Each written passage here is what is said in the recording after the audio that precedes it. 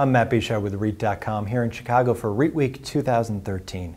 With me today is Larry Raiman, founder and CEO of LDR Capital Management. Larry, thanks so much for joining us. Thank you very much. Now, I wanted to start by talking about the Federal Reserve's monetary policy and how you feel it's impacted the REIT capital markets.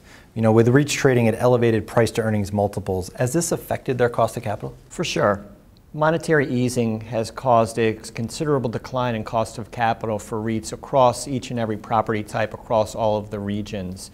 Both debt costs, preferred capital costs, as well as equity capital costs have declined, which has enabled fluidity of capital into the companies to grow their businesses. And we've seen some REIT M&A in terms of large companies, you know, most recently right before the conference started, MAA and Colonial. Are you surprised that there haven't been more deals like this, or may this be a sign that more are coming? Well, certain property sectors are consolidated down to a fabulous degree already. As an example, the regional mall area has been consolidated to a significant area, a considerable amount. But there are other property types that could have considerable consolidation,